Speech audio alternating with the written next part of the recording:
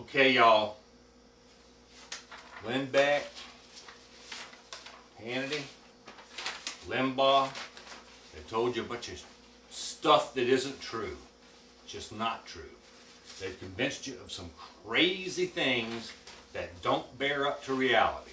They've got you thinking FDR was a monster. FDR saved the United States of America. Next to George Washington and Abraham Lincoln, FDR saved the United States of America. Coming off the Great Depression, all of the deregulation is what led to the Great Depression. Deregulation. No taxes on the rich people, or super low taxes. That's what led us into the downfall of the Great Depression. And they've got you thinking, no, it's the other way around somehow. Well, what you don't realize is that these people, you hear the stuff they say and you think, well, it must be true. They couldn't say that on national TV and national radio if it wasn't true. You don't know America. We got something called super free speech here. I mean, we let people say anything. You got to walk up to somebody and say, I got a bomb in my pants, I'm going to kill you, to get in trouble. You got to say fire in a crowded theater. Hell, over there in Germany and in France and Europe and all of that, if you start talking about some white supremacy or something like that, they'll lock you up. Here, we say, okay, go ahead out in the street, say what you have to say. And, you know, I don't have a problem with that for America. But we just got to get some reality here. This isn't reality. This is bullshit. This is total bullshit. I am deadly serious. They have told you things that just aren't true. What is in the best interest of the super rich people, the idea that, okay, well, they're super rich, so if you lower their taxes and let them have all the money in the world, they'll just give you fantastic jobs, you know. And then also, if you lower your taxes by $1,000 or $2,000 a year, you know, at the most, well, then you're going to get rich somehow. Yeah, right. And what are they selling all the time? Buying gold?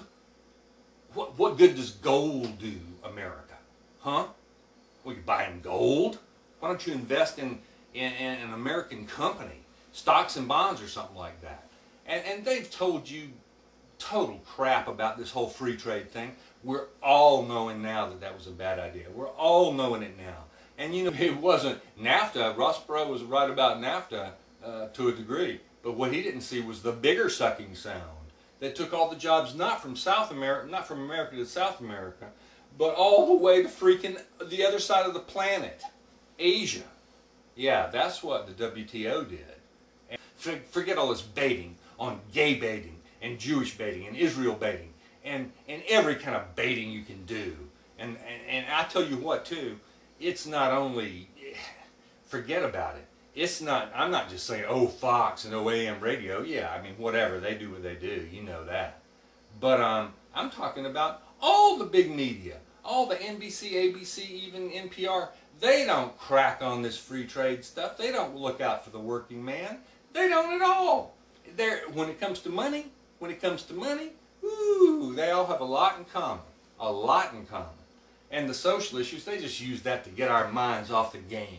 You know, to take our eyes off the ball, keep us confused. Because working class people do have slightly, you know, to some degree, different interests. Everybody has their own interest in how the tax code works and all that kind of thing.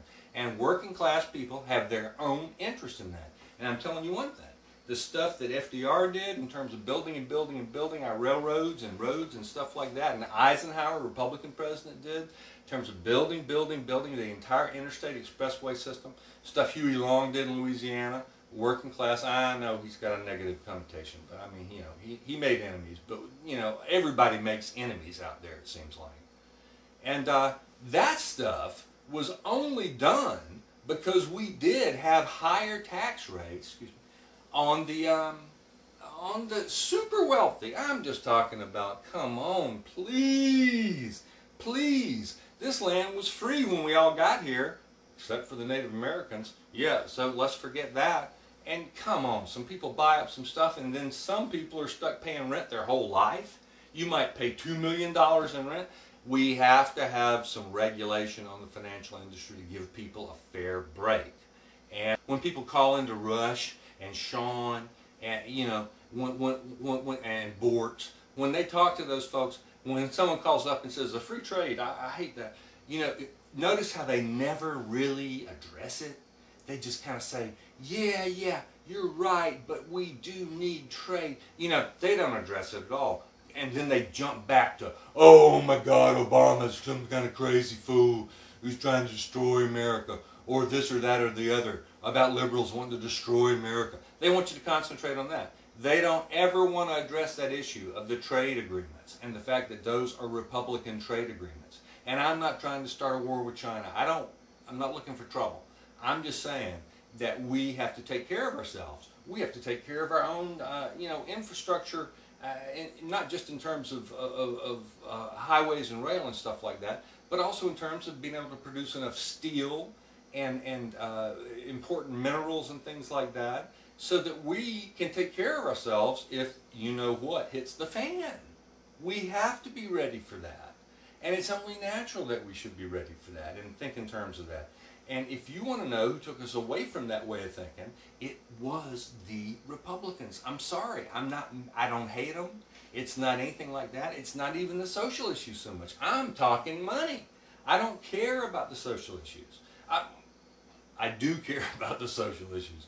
But I just mean the money thing comes first in terms of us taking care of ourselves, having enough, infrastructure, taking national security, food to eat, money staying in the system when we produce things in this country is gigantic. It's just gigantic. Even if you pay 5 times the amount you might pay for sneakers or tennis shoes or t-shirts or whatever, the food's going to stay the same. That's in our, we got our food taken care of. But even if you pay way more for all those other goods, guess what? All 100% of that money stays in the country if you produce the stuff in this country. And if you pay 1/5 and it goes to the other side of the world, well, then all that money goes to the other side of the world. And we know we get worse products and stuff like that. We get, stuff, heck, the junk that comes in now, all kinds of stuff poisoning us and making us sick, and nasty drywall, just crazy stuff like that. So just think in terms of that. Look at the big picture. I'm not saying these rich guys on the AM radio, Hannity and Limbaugh and them, who I tore up, I'm not saying they're pure evil, but they're just looking out of their best interest, their own best interest as super rich people in the media. They're not looking out for the working person. They're not looking out for us. So let's come on and get together and realize that government's not evil. If you don't have a government, you don't have a country. Make your government good. Make your country good. Now, you come on now, America. You come on now and get it right. We can do it. We've been through worse than this. We've been through way worse than this. And we're not going to fall down now. But we cannot mess around and take our eye off the ball of what's important and get all into all kinds of crazy stuff. We just can't. Now, I love you, America. I want you to listen to me. I want you to think about what I said. Y'all take care. Chip Shirley. Guess I'm out of here.